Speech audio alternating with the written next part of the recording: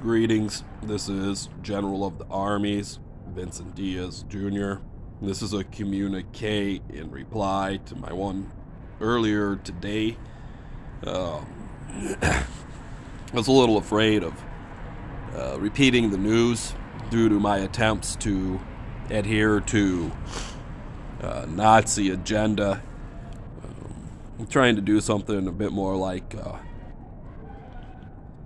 sort of treating this case, how I keep calling judgment down, and just letting facts fly like it's a public trial, change up to more like it's a private trial. And I'm supposed to protect the data. And it started with not repeating the news exactly, like police are supplying those people who responded when they asked for anybody to fight with some sort of artillery to move that's needed. Or I keep getting it wrong on purpose. To the rest of the stuff spoken out. Let me try to think of one. I shouldn't say it directly. I can probably just say it like I get to quip about it.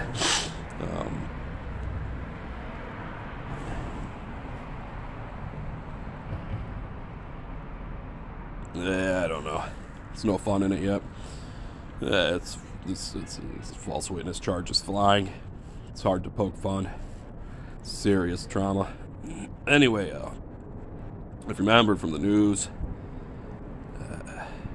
It said pseudo-republics are being put in place by Russia, or something like that. A report of it, or the Ukraine is claiming that Russia is starting republics or pseudo-republics. That sounds good. I just want to know that it's the document I was ordering they be under for their constitution. There's really no debate about it. There's translations and verbosity, but there's really no debate about the only way to get it right with what constitutions require to be ethical is to have them be this. But I was very happy to see those signs of faith, like my God boss. I sort of heard him start getting called Vladimir 7 stars, or Vladimir 7, or Vlad 7, or Stalin 7. The 7 trying to refer to a 7-star rank, as I refer to the 7-star general I'm working with from Russia. Wants me to believe in him, wants me to believe what he tells me is true, wants me to believe we will win, he can win. He just wants me to believe him when he tells me we're going to win and things are going to get better. And then in the place I have the Stockholm Syndrome, I'm almost Helsinki'd. Believe him when he tells me he's going to do things for me. And starts telling me to get prepared because they're supposed to happen. To believe they will really happen. Because this is like a Stockholm and Helsinki situation. I am in one of the worst places where even someone of his rank, working our systems perfectly, with his records, like perfect records, when he tells me he guarantees these things, he's never failed. Our enemies of our militaries are so fierce, and these enemies we're facing are so fierce. There's just some things that are like impossible in the Stockholm Syndrome way. Like, I'm never going to get saved from this place. The way they've totally Stockholm proven, or almost. Well, the last time I was really working over was I was stuck in the jail illegally, and it's like there's no way anything's ever going to stop this from going down any way but the way they want. It's about the way it went. We really need this to stop. I totally believe in him, but he has failed me in many places. I can't say I didn't expect him to succeed at all, like he wouldn't show me any of the signs of success I wanted. Well, he would still work on the faith, like I'm just trying to call in another sign of faith, like this is getting bigger and better. Something I'd expect of someone with the control Vladimir Putin has over these things, as opposed to him, with him sort of being shut out from our history and past, having to work these positions. He's starting to work me over about how this is the war to end it. This is the war to win it. The war itself was a sign of faith I was calling for. If he could get the stuff together to start this war. I didn't believe him the war would start. when he told me upon one of these failures of his guarantees to save me from the hostage taking in the jail facility, he was going to have to start a war.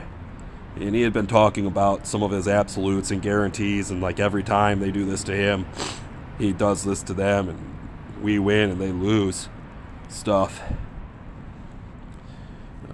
I totally believe him on. So he told me he filed to start the war. He told me there was going to be this war before it started.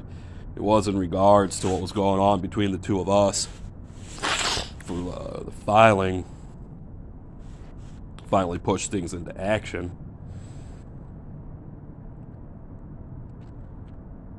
And then there's just his other guarantees. Like, he just won't lose for so long, for so many battles. He won't let people hurt him so bad before he'll break and stop them and get the win. Even if it means some sort of total God of War like break where he has to engage in some sort of combat that hurts him horrendously, so he doesn't even really have the will to do it without breaking, to get out there and with physical force stop these things that are causing these problems. Well, McDonald's is closed in Russia. I was glad to see McDonald's are just these capture pits now. I'm trying to totally avoid them, but things are so bad in the pandemic and so monopolistic in so many traumatic ways that we were supposed to have banned over the problem of these ways and all the things that are like it. I almost have no choice but to have to go to McDonald's every so often, especially without a choice to cook. There's been these phases where McDonald's is only employing a certain type of person, and I wanted to explain them by a genetic code, like their inbreeding markers that usually mark them up like they're not even allowed to be in the workforce. They're all non-Americans.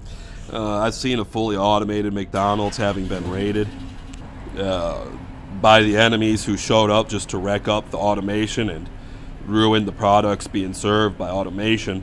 I didn't see it running fully automated, but I saw it running in a state where the war force that was doing this trauma was just standing still and everything was functional without them doing anything at it. Like, they were just sort of standing at the ends of the places, maybe on guard so nobody could get back there. Most of our McDonald's, now that we're in the pandemic, look like there's a bunker room where the food cooking is going on, with like a place where it looks like they've blasted a hole, or they managed to put some sort of hole, maybe chunking out a chunk. Doesn't count as destroying a wall or something to get through. Oh, right. It looks like there's like the counter or the shelf where the finished orders go, so you can pick them up, and it looks like it attaches to the wall, or it might run through the wall with the wall solid around it, and it looks like the food passes through in a particulate stream and then forms up into something solid on the other side, and it takes the standard cooking equipment to get the particles in order, but the standard cooking equipment just stays in like a still state, maybe having to be at temperature. Now our McDonald's are just traps, like the worst sort of apartheid nightmare. Soldiers have moved in on it. It's almost not fair to call them a military. It's more like a species problem. It's almost clear. We've got our right to have seating at them back, and it's come with them kicking everyone out of the restaurant in a time so short, with policies so inappropriately written up. Anyone that gets up against their time limit, which is sometimes as low as 15 minutes, which is not even long enough to get an order to you, maybe just long enough for them to take your money and send you away before you get it. Anyone that goes through any of this suffers such a need for recompense and restitution from McDonald's, because the way this is going down systematically, that they are due more than McDonald's can ever pay them for just one instance of this apartheid torture, to famine trying to murder us all for the joy of it. For them, by way of their class beliefs that there's something special it gets to, and we're something that has to deal with it and doesn't get to stop it. There have been some signs of McDonald's being sliding down the wrong way of the slippery slope. Ever since they brought out the $1, $2, $3 value menu here in the USA, they broke all these international treaties, rules, and laws about the apartheid and the famine they'll cause. They tried to call it the $1, $2, $3 value menu like it was going to be a new sale or something that was going to stick around. It's going to be like a way to save money, they tried to call it, whereas they raised everything's price on the menu around this movement and started to categorize everything around it being $1, $2, or $3 for their menu, thereby pushing everything up. So there's basically nothing under $1, and there's barely anything at $1. And then there were some deals going on we did get back, but we used to have a $1 menu. And the inflation that has taken place to sort of call things the same, instead of saying prices should be lower now, which is what it is by standard economics, shows that our $1 menu items, by the time you have the $1, $2, $3 value menu, should be dollars again, or this shouldn't be an excuse to rip away our deals for like our 2 for $2.50. And then start charging $2.75 for one of those. Maybe slapping some bacon on it, calling it 3 or 5, or just knocking it off the menu with some bacon, and barely having options for it on the menu anymore. All right, then I have this one. This one should be good of the communist fame. As of the past 2 days, I've started to review my knowledge of Marxism. I've started to be queued up by orders from Vladimir Putin, making it through my communications chain back to me. He wanted me to review my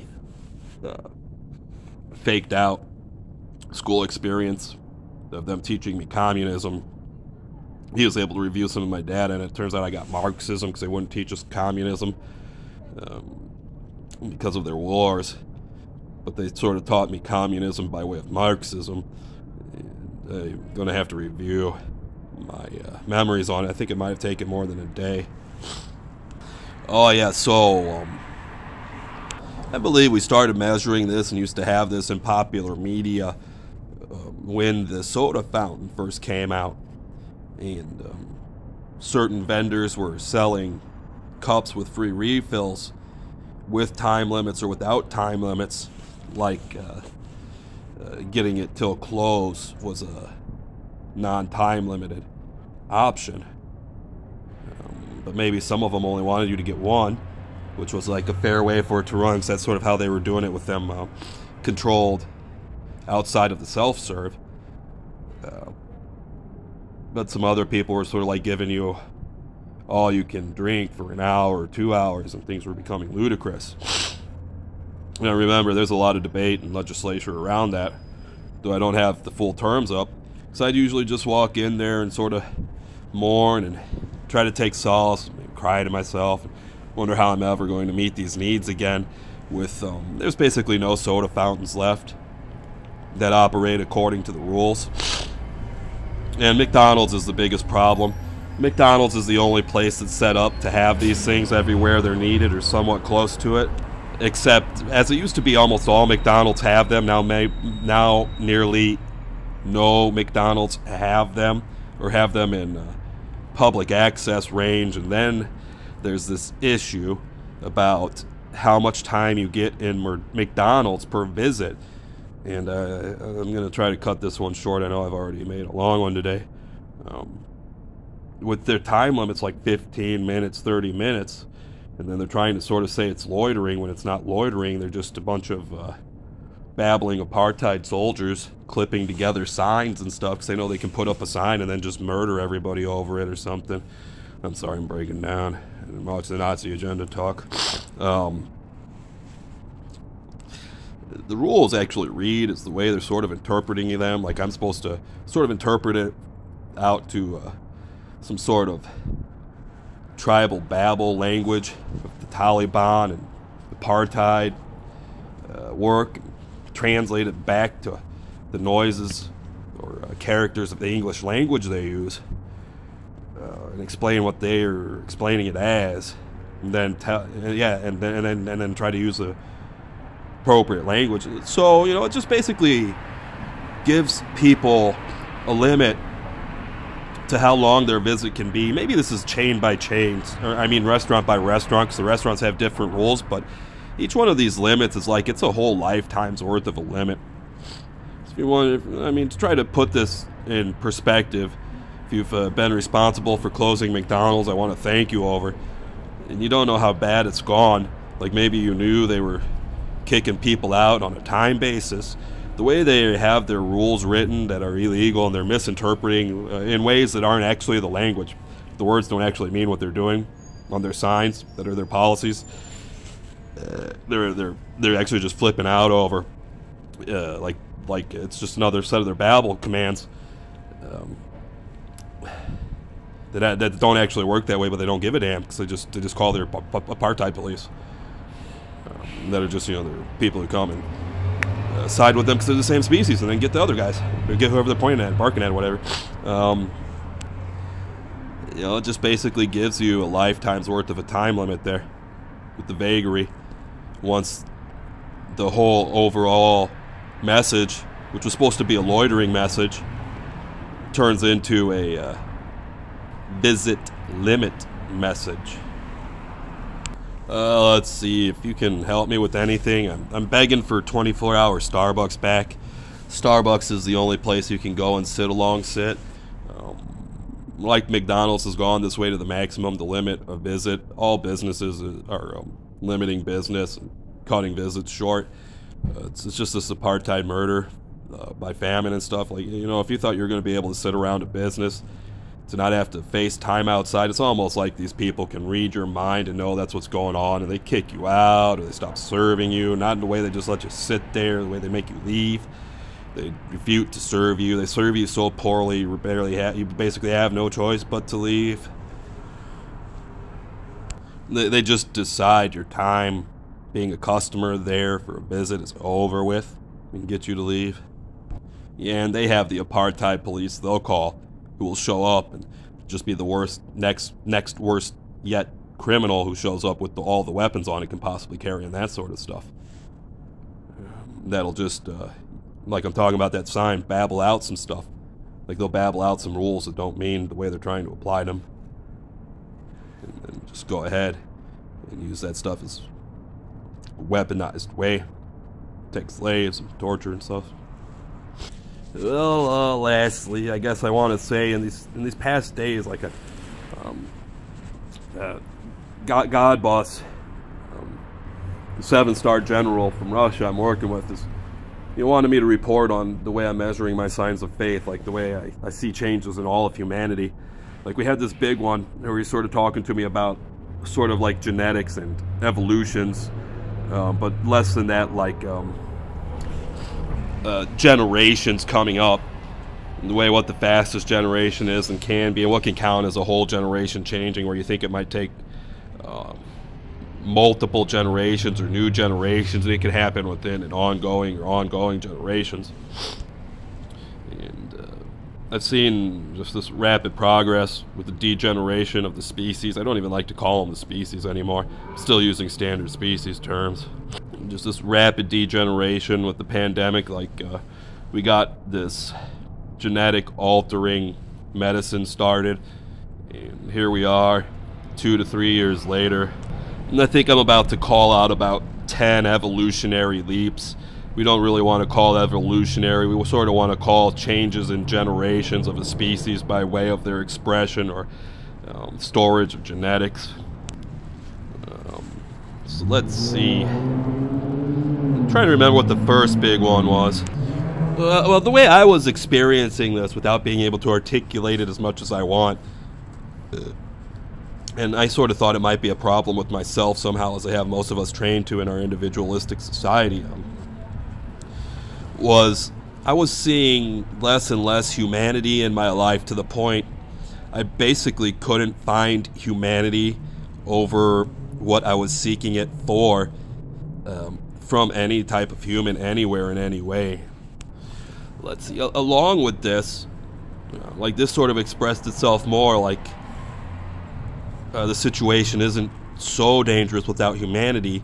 Then it seemed like people stopped having a conscience and a will and like a state of an ethical life form in their mind and body that can control them and try to bring them to their senses over their ethics. I think next it sort of mixes up, like we're getting around the pandemic starts, and the genetic altering stuff might be out there. And well, for a while there it seemed like everyone was angry. It seemed like everyone was angry. And then it looked like everyone was manic. I was checking for everyone to be hurt. I thought everyone was going to be hurt, like everyone would have some bit of COVID, like they said COVID hurts you forever. I thought everyone was something that would hurt everyone forever. Everyone's going to be walking around hurt, and I thought that's might be what I was seeing with everyone sort of looking angry. Like with their genetics having changed, or sort of like the COVID lives in them forever, but where their genetics change, who knows? So now at this point, my situation changed more, like I had to start living outdoors. So my measures are a bit different than the average person. But I started getting measures, just living outdoors here in DC and trying to live around the places making it easy for me, which barely any of were left running right. I was able to get a humongous sample size for my surveys and such, just sort of looking people over and taking my measures through nonverbal communications and just whatever is out there that's easy. It doesn't have to be constant work stream, it's just sort of paying attention.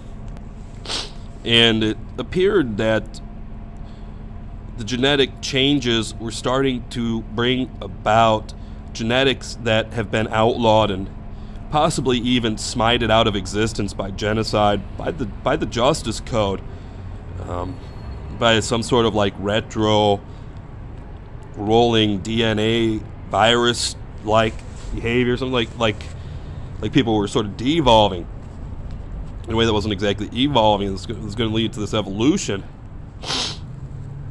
where there's nothing good left of them.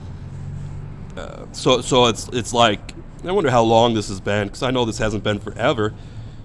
I started noticing so many people from the population were thinking about stealing from me. And all I had was what was with me, because I was outdoors on this horse sort of duty in this horse sort of war-torn nation. And it's like they wanted to steal from me in the worst way to make things the worst for me they possibly could, like take my only pair of shoes while I was taking my break out of them. In a place it's going to be really, really hard for me to get more shoes. Well, I also started to notice having to sort of rely on what is like the kindness of strangers. Well, it's really not. It's just like society obeying the law. I was going to have to like rely on being able to leave something somewhere and not guard it and get back to it. And it was usually working out no matter what I left where, almost no matter how long. Like I was wondering some days if it was like what they were training me in the military, like that thing has to be in arm's length, and maybe if you're not looking at it being touched and stuff to be safe, not like something you left there and came back to. Anything I left was stolen, at least not there when I got back. Almost everywhere, almost everything I can ever have will be stolen from me if I'm not constantly guarding it. So while this was going on, like I'm remembering before I was all the way outdoors, the language had started to change and the music was changing. The music is one of those fast things. There are sort of evolutions in music that can happen kind of fast. I think we sort of had one of those. There might be one of those to show up. The language has sort of changed. And I think one of the things I was measuring up was it's like people were making this terrible music that no one should want to listen to. It seems like no one really wants to listen to or like. That they were just using the language, like they were saying things that people don't get to say, people want to say. So people wanted to have it said by using the music. And that was just one of the places I thought I might have an artistic measure on it, instead of just wanting to call it some sort of de-evolution of them. So at this point, the language is changing. But I haven't become fully aware that I'm not even capable of carrying on conversational English with anyone anymore, even though I know I'm not the problem. But as I look back, it looks like already at this point, no one can natively speak English and there are no longer any conversational English speakers. One of the early markers, I don't know if I've marked up, but I'm sort of talking about people losing their mind around leading lives of crime and thinking it's okay, or just this movement where it's the end of this whole debate. Are humans innately bad? Yes. And it's the worst case now. Like, they're the bad guys always. The worst sort of bad guys. The way they have their numbers, it's always the case. Now, I think one of the earliest and most popular things people have done with these genetic engineering tools, they got control of probably through the black market with just some sort of illegal pill to take every night or something to figure stuff out with. I don't know, there's some stuff I've heard was getting bigger. I finally grew up, like I've been working on growing up a long time, and I didn't take any special alterations or do any genetic stuff besides, you know, like just standard exercises and stuff. I've grown up to so big, no one should be as big as me, but most of the species has grown up so big, or for a while there I thought the enemy was just surrounding me with people bigger, so there was always this threat there would be people bigger than me around. But, I mean, I've grown up to 6.5 to 7 feet tall, 6'2", 6'5". Every time I grow up, society grows up around me, or at least the people around me keep getting big enough to be a threat. And at first it was the males, like there weren't that many females, it was the most male-looking females, like all the males they needed around to be about the standard threat. Like I was as tall as there was going to be around, but there's just like the standard threat the species has to make. Like I'm average height, and there's all these bigger people around me. It kept popping up in my daily counts.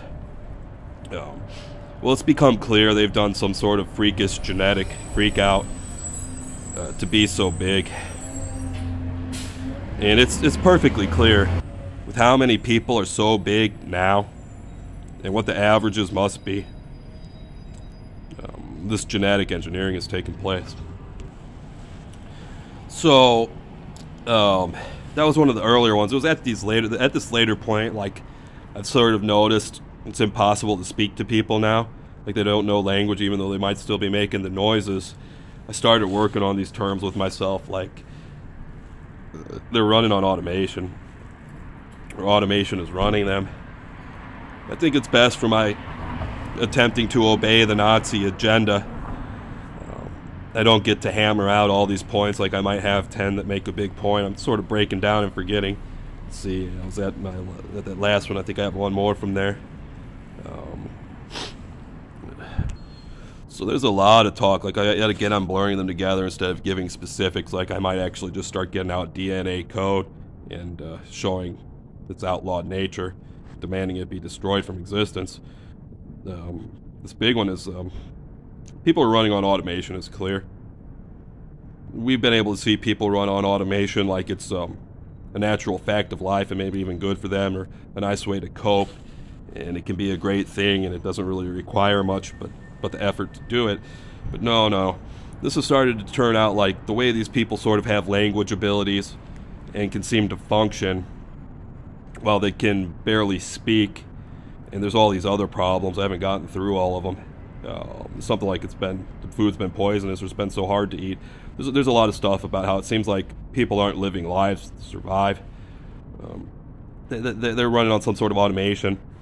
Like I've run through this, like I'll sort of call it like a video game with them. But at this point, after what has happened with I and Vlad 7-star, or that's God Boss, the 7-star general of Russia I'm working with, we can't really call them anything except weapons or an automated weapon, ammunition of an automated weapon. This word he's teaching me that doesn't fully count as a defined word. They're weaponness. And they are endlessly displaying the perfection of the prowess of certain types of automation weapons by their use of being said weaponous weapons of automation. Like some of these are simple and always prevalent and used to sort of happen a bit, but not always. Like there's just always some of them around. And then it moves through these grades. where it's like they're always making noise. You can never have peace, and if you're having peace, they'll notice and make noise. To the point where you notice things are being paid attention to, like you're going to have a moment of joy, and they're going to do something to stop you from having it. Or you're going to get into having the joy, and they're going to notice you're having joy, and they're going to stop you from having joy. So they've been manic, and they've seemed happy. It's been really bad. They've seemed really happy through this pandemic. Like, the pandemic hit, and everybody got as happy as I've ever seen them, seemingly manically. And finally, it's broken. Like, the mania had broken. I'd seen the mania had broken, but it hadn't broken right. Like, they were supposed to go through some phases and stages, and we couldn't really get them to go through them. But here we are. Like I was mentioning, Vladimir Putin looked happy in some of the pictures. These were on his Twitter page. The war seems to be going decent. The other side doesn't look so happy. Like, the other side's faces don't look like such pleasant faces. Well, they also don't look so terrifyingly threatening, which is good. The people around here seem to have finally broken from their mania and these other stages, like maybe just sort of showing some guilt. Maybe they believe justice can occur again. I think they see the end, and so I've been trying to see the light at the end of the tunnel. God Boss, 7-star Russia general, has been doing his best and gotten things through to me. He's promised me even some dreams. It's decent. I sort of wish I had better proof and evidence, but it's fair enough to count as to say I've seen the light at the end of the tunnel, this problem with the species we're having. And I think they may be seeing the light at the end of the tunnel, too. Alright, I think I'm about ready to sign off. I think I have one more thing going through my mind. Yeah, the last thing going through my mind is sort of like this Matrix talk. Don't know if this popular culture is quite upright for me trying to adhere to not only the Nazi standard, but the communist standard to get playtime in Russia. Where at the end of that movie, Smith is having a talk with Neo. Like, Neo's a human and Smith is a computer program, about how the humans are the species that has to be smited out, that are always ruining everything and can never have joy right and stuff. And he calls it the height of their civilization. I didn't used to believe it, but now that I've gotten this story straight, because I thought this thing was sort of straight up just trying to call out what was going on around it, in like popular media terms of a movie taking place outside of reality in modern times style. And I know there's these product rollout cycles for things like the smartphones and the tablets, and we've had the internet age and wireless internet with cellular phones really be one of the major big things to come out since then, without anything else advancing very far. Like, our smartphones are about the supercomputers that are just great at everything we need them for in so many ways. It's sort of fair to say we used to have on our desktops, and the only thing they might have out there was like the old calculator of a BlueBerry to do some of that stuff. It's like that's when this was just starting, and most of it had been figured out for a long jaunt into the future, like we've gone now.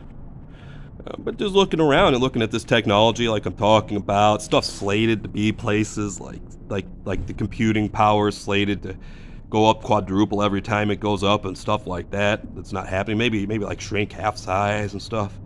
Like, those have gone off task. And finally, for these last phases, like, humanity has lost it, not been humanity anymore. There's just been the removal of features or the breakdown of the software, design against ease of use, the interdiction of human intervention points that allow forced human errors. In places automation had been perfect, seemingly as far as something that's really so far out of line you'd expect punishment every time of the top brutal nature, like breaking an auto mailer, or breaking the auto mailer policies, so somebody gets to do that job manually. And it's almost something so ludicrous I've heard of going on, I just don't think it's happening enough to complain. Like, the auto mailer thing seemed to be going on a lot. I heard some people decided they were going to ring the phone, like they would break the bell on a phone to ring a bell at you when it was phone ringing time. You know, it's just become this ludicrous. So the last thing I'm pointing at I hope I see some good news soon. Is this automation breaking and sort of Ludditism? It's just going backwards in technology. And then it's like these certain crimes they've gone with like the monopoly, and I forget maybe you don't remember these words. I'm sort of out of my English enough. These are probably English. There's monopoly and the other thing. They're usually teaching us those things together. And they're just doing it all the way across the board, like it's a good way to run things, to have apartheid, of a Holocaust, where they're always attempting famine and slaughter and such, with basically all of our product offerings stunted and disabled in so many ways. There's some basics to it, like there's just no way to rely on only one of those products to do as much as it used to do. With the monopolistic like logic working out here, that it usually winds up something like there is only one really specific way to get things done left. And then with all these worst signs of, it's hard to even call war, of now that they're dragging us through medieval processes again, like everything's almost broken down to paper and pencil, except it's almost impossible to keep up a smartphone without everything in line. They've tried to steal from us out away from our homes. It takes to run them. They've made it you have to use a smartphone almost everywhere. They're running trapping and slaughter systems so that even though it sort of was the pandemic they've been blaming, with the pandemic ethic of quarantine and keeping people home and stopping or at least heavily limiting human contact, it's been made so that the harshest, hardest, and most trips from the home possible are being forced to be made, with all the possible human contact that can be made being made, including even new human contact, with all automation being broke down that can possibly be broken down. And with it being broken down so far, there's basically only one way to get things done, or one choice for certain choices. Like the only way you're going to get the type of fries you need, where you used to have 5 choices in town, is one McDonald's store or something. Everyone knows where you're going if you're doing certain like agenda things to get them done. Like there's only one place to go, and there's only one way to do it. And they just made it so easy for them to be so evil and achieve such suffering and have a Holocaust so grand.